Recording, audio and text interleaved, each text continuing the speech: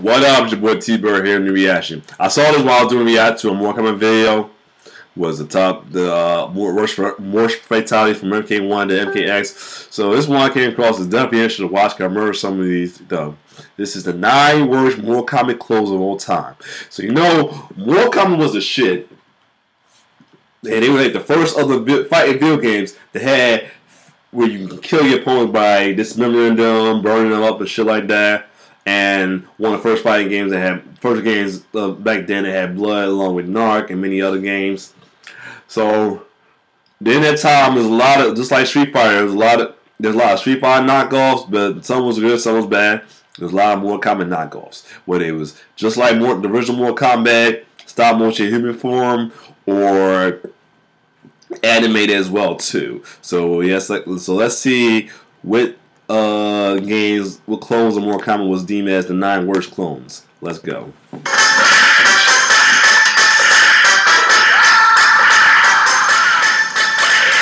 In the 90s, Mortal Kombat became a global phenomenon, spawning games, movies, and awesome techno music. Lots of developers tried to hop on the bandwagon and grab some of that blood-soaked cash for themselves. Here are the 9 worst Mortal Kombat clones of all time. Someone says that.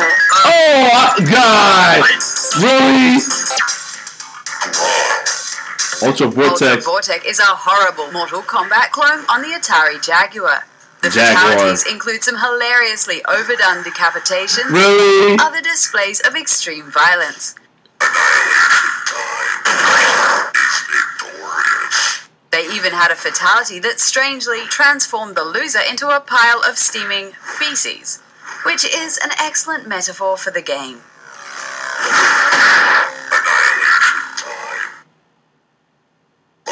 What the fuck? Ew! That's some bullshit. The Way of the Warrior. Would you believe that Uncharted and The Last of Us developer Naughty Dog made a terrible Mortal Kombat clone?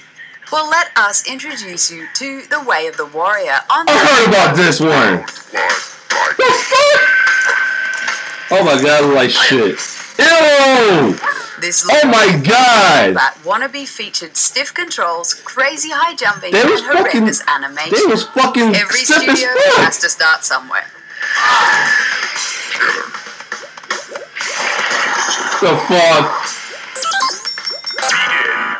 War Gods! I remember playing this! The Nintendo 64 game War Gods was made by Midway itself, so it can be seen as the bastard son of Mortal Kombat.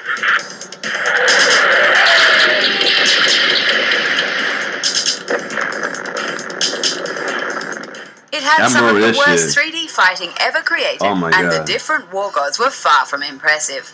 The game failed horribly and ruined Midway's dream of having 2 successful fighting franchises.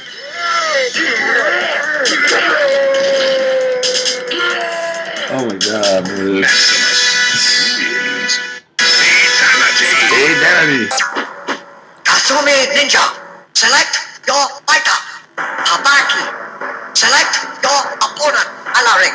Yeah, they stole looking characters when you pick. Entering the combat zone.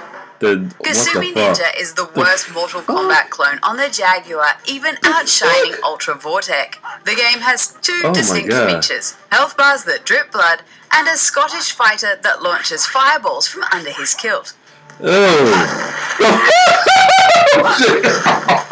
Stop! We love how the announcement. Stop! No! Where the fuck is coming from? Show no mercy. Oh! What the hell of bullshit? Shadow War. What the fuck? Shadow War of Success. Oh, I might remember this one. One of the most poorly programmed games ever released commercially. The game has completely unresponsive controls, horrible sound effects, and very Nah, it wasn't that one. Cause I'm sure I remember actually watching the play. That shit was fucking ridiculous. That was fucking ridiculous. The game also tells you to finish enemies without there being any actual fatalities. How lame is that?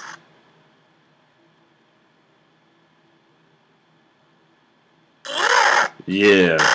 What the fuck?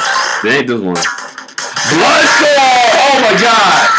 This was not bad, but I fuck with it though. The arcade game I remember this one. tried to combine the art style of Street Fighter 2 with the gore of Mortal Kombat. This is like the first animation that tried to go Mortal Kombat style. Or decapitate each other at any point during the match, which actually made for some pretty original gameplay.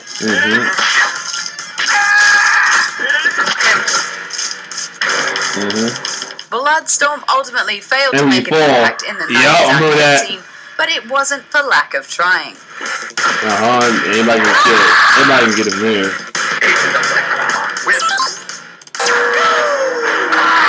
Survival Arts is another failed attempt of copying Mortal Kombat's arcade success. The game featured extremely large fighters that looked like a grainy mess. Yes, Having big characters made the fighters look even more clunky than most digitalized fighting games. 10, 9, 8. The absolute low point comes when you finish the final boss and little Hitler head starts spewing out of his corpse. Real classy, guys. The fuck? Biofreaks. I don't know. Nah, this I don't know this one. Biofreaks was late to the Mortal Kombat party when it arrived in 1998 on the Nintendo 64 and PlayStation. This ugly fighting game took the action to 3D, which only made the fighting more clumsy. Cyclops win. You know you've messed up when even your dismembering moves and fatalities are boring. You lose.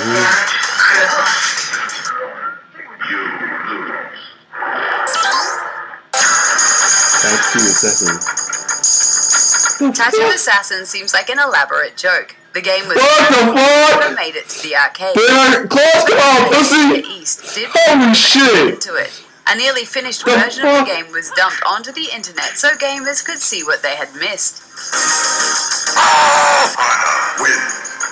Tattoo Assassins claims to have over 2,000 fatalities. Some include deadly farts, ladies stripping naked, and characters that turn into random objects. I guess we should all be thankful that Data East had the decency to put a fatality on this piece of garbage before it ever had the chance to get out. Wow.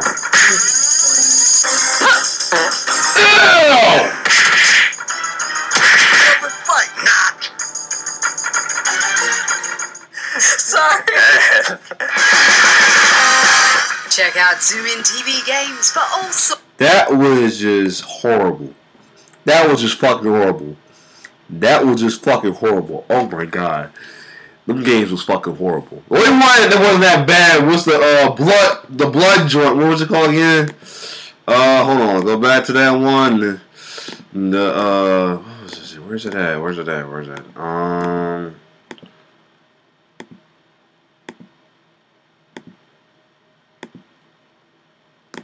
Bloodstorm. That's the only one that wasn't too bad. It was unique, but I guess at the time it was like too much though. But other than that, them games was fucking horrible. My god, I'm trying to figure which one it was. I remember seeing them play that was played like that too.